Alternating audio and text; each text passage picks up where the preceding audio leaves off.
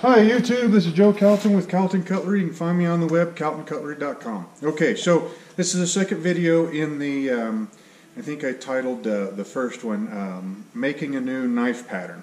And the first video, I believe, was making a new knife pattern, deciding what to make, I think, or something like that. Okay, so we left off on the last video you know, I make a whole bunch of these Carter pattern neckers, okay, and they are straight out of Murray Carter's book, 101 Knife Designs. This, to me, was one of those patterns that, you know, I bought Murray's first book, and I read it, and I really enjoyed it. And then, when his second book came out, you know, I was flipping through the book, and I remembered seeing the neck knife pattern in the first book, and it was one of those knives that I didn't really know what to think to begin with. You know, I mean, I am mostly a you know, a traditional, you know, full guard, you know, 4-inch hunter type of guy, right? Well, so when I saw this one, and you know, it didn't have a guard, you know, and it had this this funky little finger choil right here, and I was looking at it, and I'm like, man, you know, there's just something about that knife, you know. And I can't quite put my finger on it, so the easiest way to understand a knife is just to go ahead and make one, and then play around with it for a couple of months and see if you like it, what you do like and what you don't like. Well, you know, I made the knife and I started carrying it, and I believe it was this one right here. This one's out of 1095. I believe this is the first one of that pattern that I ever made. And you know, it took a little bit of getting used to, but I really started enjoying it quite a bit. For a in-town type of knife, where you know, you'd like to be discreet, not because you're breaking the law or anything, but just because some people get freaked out when they see, you know, a fixed blade belt knife, or you know, a fixed blade neck knife, you know, hanging outside of your t-shirt. And you know, I mean, if that's you know, what they want to do, then you know, that's kind of their business. And you know, I kind of get a lot of flack with this on some of my videos when I say, you know, I'd much rather be, you know, sort of discreet, or, you know, not to freak people out. Like, I was telling the story of, you know, when I was PTO president of my boys' grade school. And, you know, I would go in and volunteer in the class, mostly in kindergarten through like 1st, 2nd, and 3rd grade, although I kept going, you know, until they got into middle school. Once they get into middle school, they don't want you around, and the schools don't want you around anymore. The schools might say they want you around, but that's just really lip service so that they can, you know, say, hey, you know, we asked for parent involvement. Anyway, so, you know, if you're helping out in a, you know, in a school classroom, or, you know, something like that, and you need to sharpen a pencil, or, you know, you get a hangnail or something like that, you know, friendly looking knives that are, you know, not very flashy, and they're fairly discreet, are honestly, to me, a lot more handy than, you know, a really flashy, really aggressive type of knife. And, you know, people have got their opinions on that. You know, this is my opinion on that, and this is my video, so that's what I'm telling you. Anyway, so this particular knife design, with this finger choil and the cutout right here, what I found is that it pretty much takes your traditional, here's an old one, it takes your traditional finger guard, you know, so that, you know, if you were to, you know, jab the point into something, you know, you're carving a pumpkin, or, you know, opening up a box or something like that, and your hand's a little bit wet, you know, that guard really saves wear and tear on your index finger. Well, on this, with a full guard, that's all in the index finger, right? All that pressure is in the index finger. With this design, it splits it. Let's see. There we go. It splits it in between your index finger and your middle finger, depending upon how deep this is. But when you grab that thing, it acts like a guard that's just shared in between the two fingers. So, in my experience, this has been a very, very secure pattern in the hand. You guys know I like to fish a lot. I like to hunt a lot. I don't know how many trout I've dressed out with one of these patterns. As far as game animals, cottontails, grouse, I think a couple of jackrabbits even. Let's see, sheep, antelope, mule deer. Can't remember if I've done a white-tailed deer or not. They are a little bit on the small side for, like, say, you know, a full, like a 300-pound hog. And like buck mule deer, these are a little bit on the small side for my taste anyway. The necker version of this. Now, that's what we're going to fix on this is turn this from a dedicated necker pattern to a belt knife pattern, because I told you in the last video that most of the time I carry one of these patterns as a belt knife instead of as a neck knife. Okay, so the changes that we're going to want to make, now the class of use, first of all, I guess, is going to be for me the same. All around, every day, you know, these are, I consider them light to medium duty knives, just because I make them so, you know, I basically cut as much weight out of them as I can. So they've got either thin to very thin grinds. They're made out of 1/16 inch stock. I usually try to stick with light wood, you know, handle materials. Really thin sheaths, you know, so I try to take all the weight that I can out of these while still giving you a useful utility type knife. This belt knife version of this is gonna, I'd like to keep most of that, but I do want a little bit more blade, a little bit more handle, the same, probably about the same width, the same point style as what my newer ones have. And I haven't decided whether I'm going to make it out of 3/32 or 1/16 inch stock. You know, I mean, you know, you don't have the weight consideration. You know, when you're carrying a necker, every 1/4 ounce, you know, is a lot of weight to be hanging around your neck all day long. A 1/4 ounce on your belt doesn't seem like near the amount of weight that a 1/4 ounce on your neck is. Okay, so we can have, I mean, we could probably double the weight of that knife. I think these weigh about 2 ounces, so we could go clear to 4 ounces and still maintain a nice, light, slim, city type EDC sort of knife. You know, something that's nice and discreet, yet you know, very useful and has enough size to be useful, but yet isn't over big or cumbersome or anything. Something that's nice and light and slim, and that you want to slip onto your belt before you leave the house in the morning. So, what we're going to do here is, okay, so this one was the very first one. Okay, so we'll go through a couple of design changes here. This one was the very first one out of 1095. Okay, if we hold that one up, now granted these knives have been, they've had at least 1/8 of an inch of the blade width sharpened away through honest use, you know. So if you look at these two, what's left of them, you can see that the second version has got a slightly smaller handle than the first version does. It's a narrower blade right off the bat. Not so much where the edges are, but look down here where your, I guess, ricasso is, you know, because that part doesn't get ground away when you sharpen. So this is considerably narrower than this one is. It also has, this one has a little bit less belly or a little bit more point, whichever way you want to look at it. Okay? So now let's take that version and put it up next to this version right here. Now this one was the very first pattern welded blade that I ever made. And then I carried this knife for at least a year.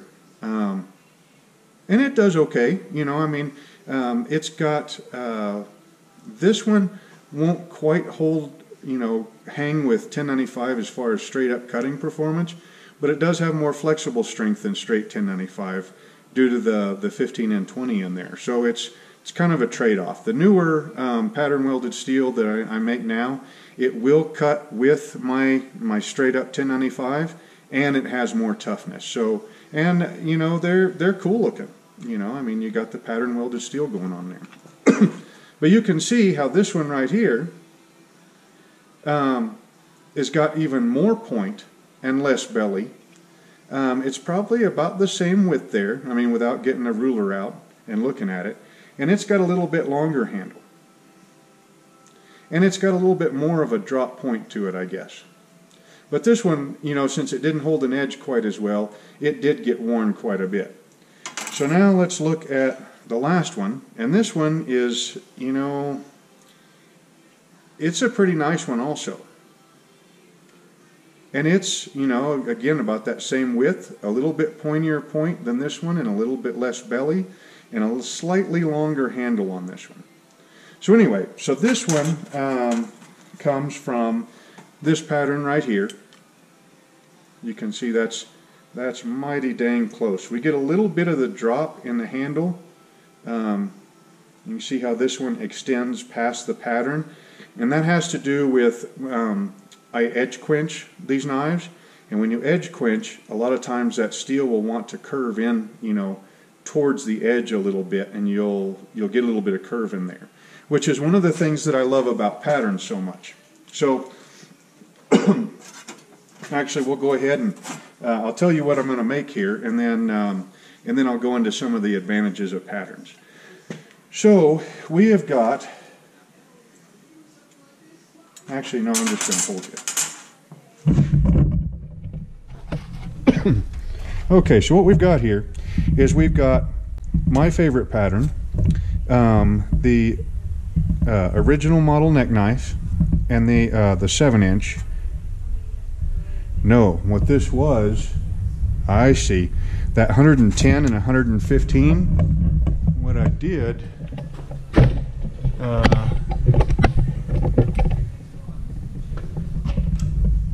here.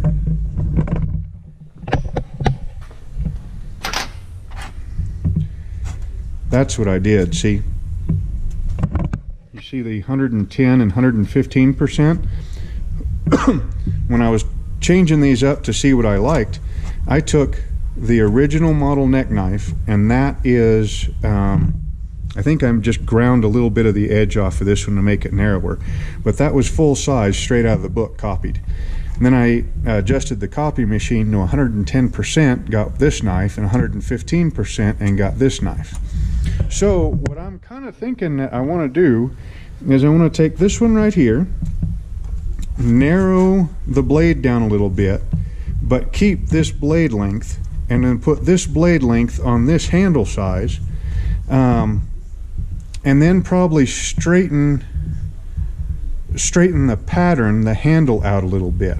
And then the reason for that, like I said, is a lot of times when you're doing an edge quench, this one will probably show up easier. When you're doing an edge quench and when you're quenching the blade, you know, to here, you'll also get some of this part in the handle gets quenched also. Now when you quench that, you quench the edge and not the spine, it'll tend to want to curve in or curve a little bit like this when you're quenching in oil. They tell me that the Japanese katanas, the way they get their curve, backwards curve, is quenching in water, and the edge portion actually expands and then pushes it out that way. You know, I don't quench stuff in water, so I really couldn't tell you, but I do know that when in oil, not all the times, but a lot of times, you will get downward curve. And so if you're using a pattern, you can adjust your pattern for stuff like that. So what we're going to do is we're going to make, this is the big one, we're going to take this blade, put it with the other one's handle, and then we're going to straighten this out just a little bit so that when we go through the heat treating process, we'll get a little bit of curve and it'll be just about perfect. Okay? So, pattern materials. Okay, pattern materials. I go down to the salvage yard, and if the salvage yard has steel, you know, nice, light, thin sheet stock like this, I get it from the salvage yard, because at the salvage yard, it's, I don't know, it's sold by the pound. and it's considerably cheaper than going to the steel yard, which is you know, welding supply type place. And of course, they're real proud of their stuff, and they say it's all new, even though it's rusted. Sometimes it's bent and warped and all that kind of stuff. It's brand new steel, they say, and so you got to pay for it as brand new steel prices, even if you're just getting little bitty pieces of it. So this particular sheet is 56 thousandths thick.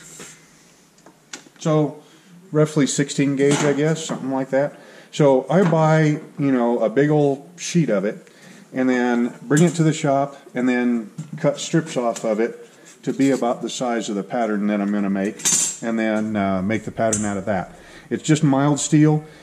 For fixed blade knives, I just use thin, mild steel patterns.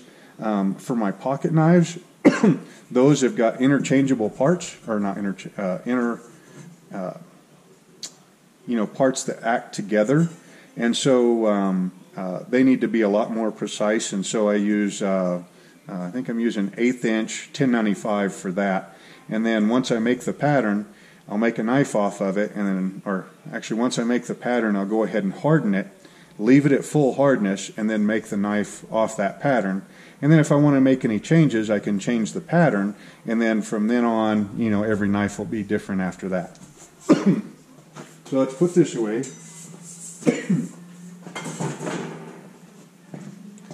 And that is one of the beauties of patterns. You know, when I first started off being a knife maker, I didn't believe in patterns.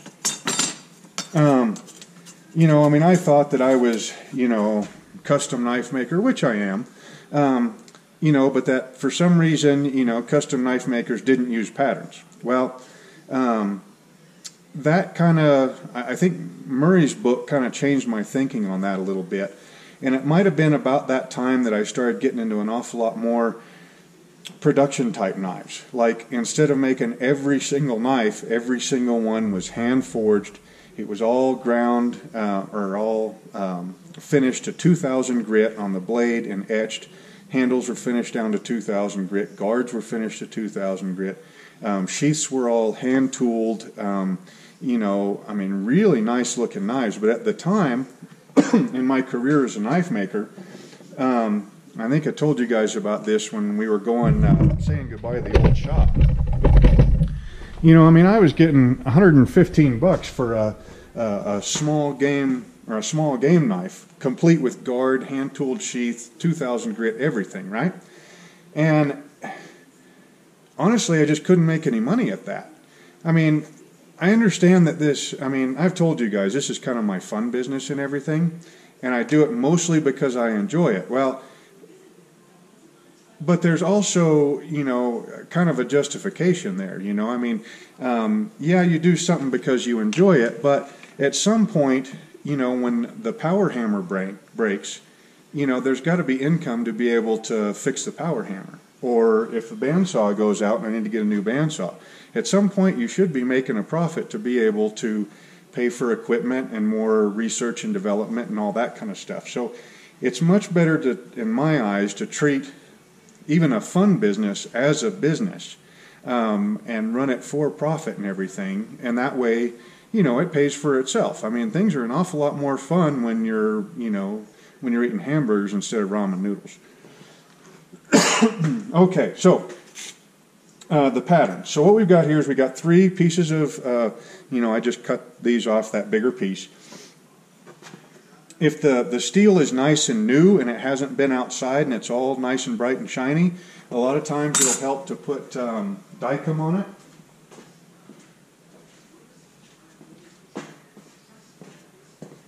Like this stuff right here.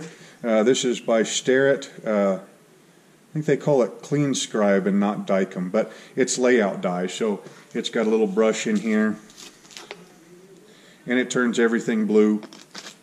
And it's cool and everything, but most of the time, if steel's been laying out in a yard before you buy it, it's all nice and rusty. So it'll work just fine there. So then we need a couple of clamps.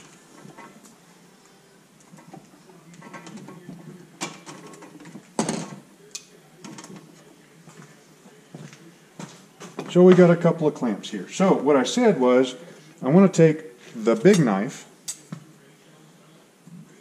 and this is why I don't ever throw patterns away, or change patterns, or modify them, or anything like that, really, because they don't take up all that much space. You've already built the thing. If you want to change it, use it to scribe a new pattern and then change the new pattern.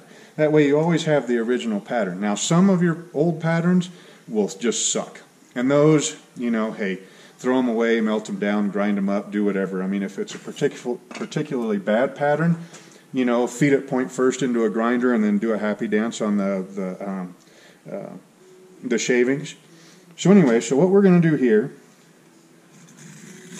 is I already told you that we're going to narrow this blade up. But what we're going to do is we're going to go ahead and scribe the whole knife on here.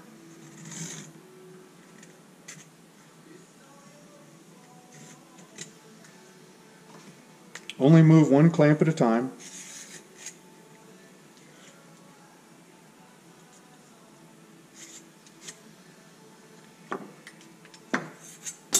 Okay, so you should be able to see that knife on there. See the lines? Okay, so we got the knife there. And that is the original model neck knife that's been enlarged to 115%.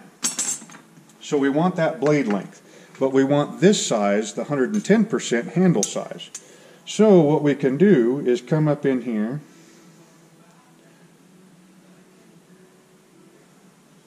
and we're going to line everything off with a point right here.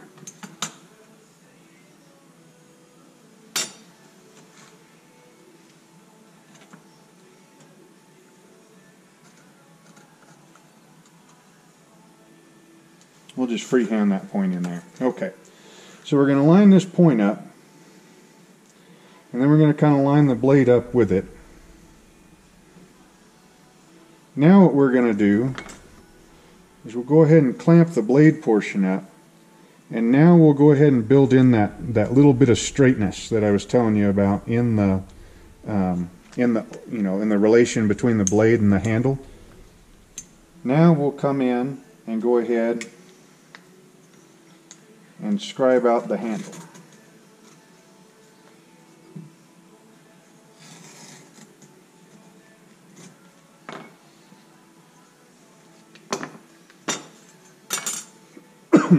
Okay, now let's make some X's here where the old handle was.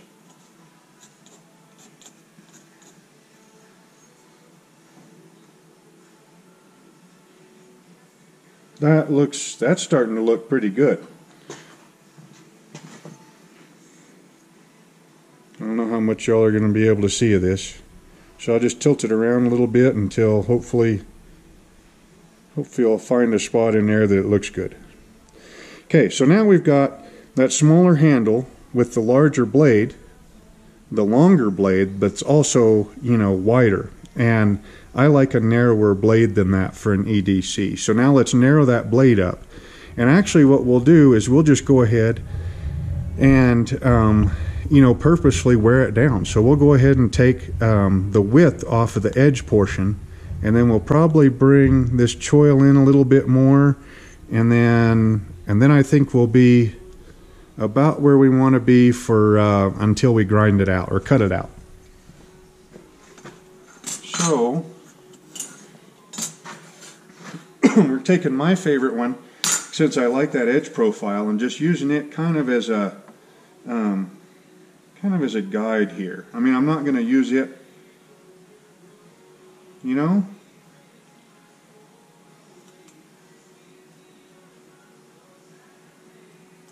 No, I think I can do that. I'm just going to line this up like this, and then we're going to come up in here, bring that in up in there, then move the whole pattern forward until it lines up with the point, and the belly portion is still lined up.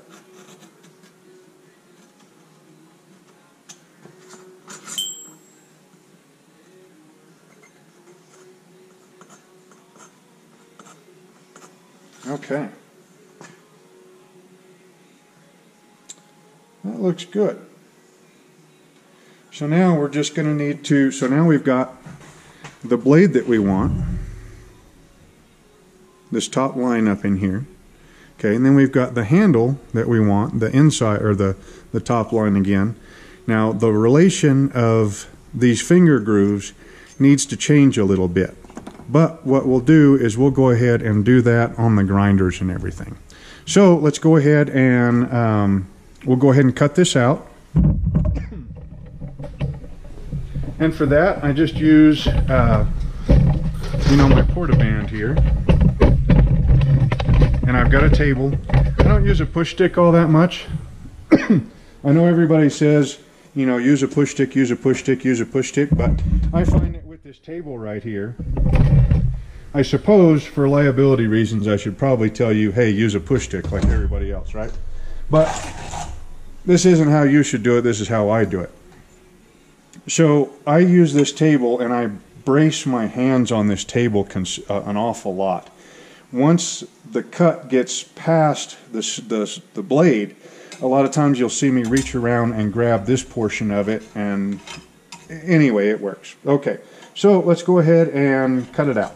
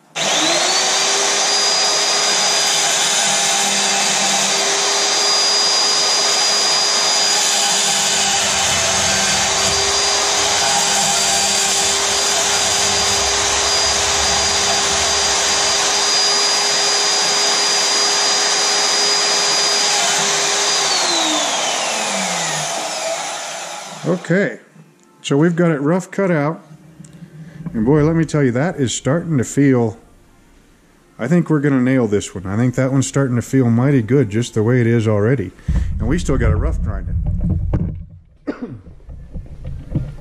Okay, so we'll go ahead and come on in here into the new grinding room. Oh. Now the new grinding room is working amazing. I'm not going to turn the fan on because it's probably going to be loud. Well, no, maybe I will.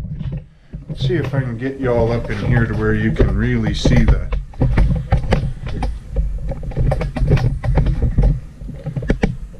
Okay, so now at this point right here, this is an old 36 grit belt.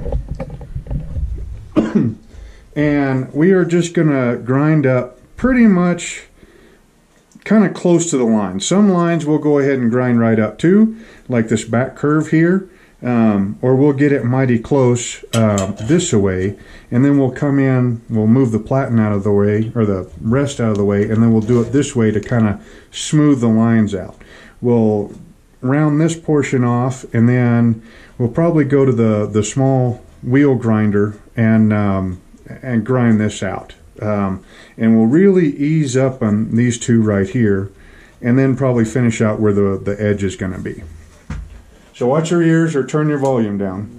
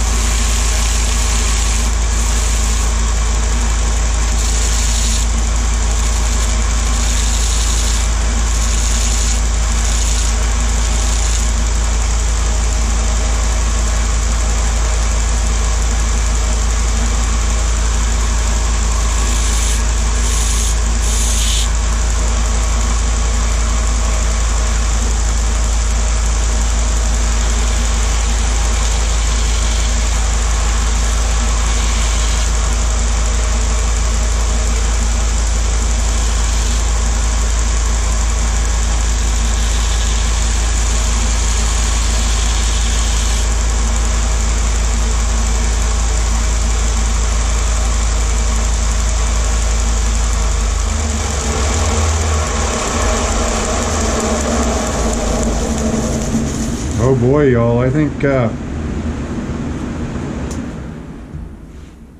this is starting to feel mighty good. I mean, even with no handle scales or anything, you know, that's, I think I've got pretty high hopes for this one. All right, so now actually let's go ahead and use this grinder. A lot of times, you know, that's why you have several grinders, is to save time on belt changes. But this grinder right here is a lot quieter than my my 2-horse. And this is probably already really loud for y'all anyway. Alright, so y'all are at, okay, there's the top of the platen, there's the bottom of the platen, so as long as I stay up in there, you ought to be able to see it. Okay, so now we got everything kind of roughed in with a 36 grit. Now we're going to come in with a worn 220, because this is mild steel, it's really soft. Come in with a mild, the worn 220, and go ahead and get all of our scratches that we can get to going this way. Now up in here we'll have to go to the horizontal, the little bitty 1x42, and then we'll go ahead and deburr this, because these burrs will kind of mess with your perception of the lines.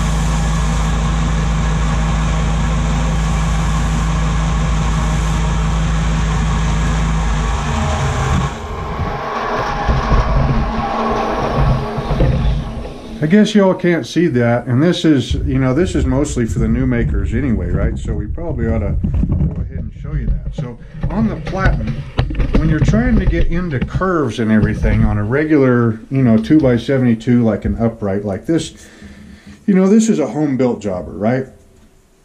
Because I'm entirely too cheap to spend. I think the Grizzlies, I want to say they were like $600 or $800, you know, when I got into all this. Now this grinder didn't start off with this motor. It started off with a hard wheel grinder motor, you know.